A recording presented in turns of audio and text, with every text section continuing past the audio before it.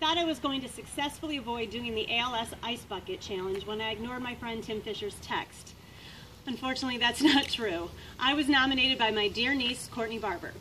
I'm going to break the rules a little bit here and nominate more than 3 people. I'm going to nominate my entire Shadow Valley women's 4-0 tennis team on the occasion that we just won the Midwest Championships and headed to Arizona for the National Championships.